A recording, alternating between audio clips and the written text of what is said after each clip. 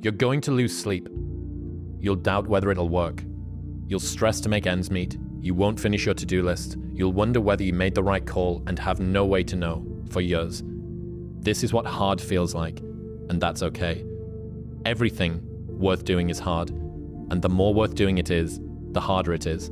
The greater the payoff, the greater the hardship. If it's hard, good.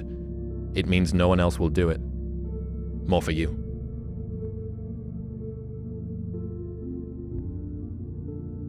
There's really no one on this whole entire planet that could ever stop you from getting what you want. If you have confidence, determination, and perseverance, there's literally nothing on this planet that can stop you.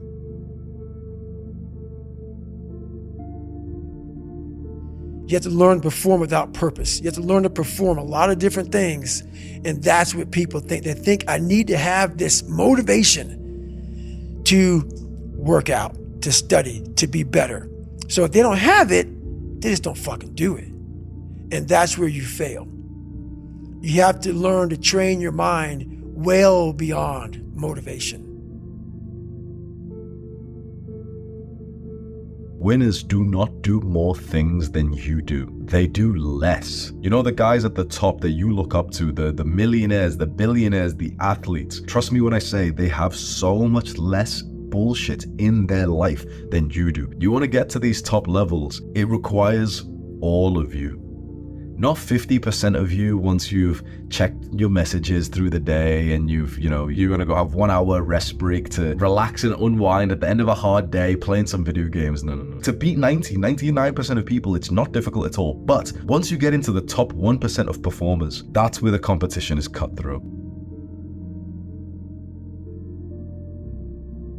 I think it's just giving yourself permission to suck. It's giving yourself permission to be unhappy. It's giving yourself permission to not achieve while you do for a long period of time. It's giving yourself permission to lose friends. It's giving yourself permission to do things that's different than people in your social circle or your age group are doing. It's giving you permission, giving yourself permission to be an exception so that you can become exceptional.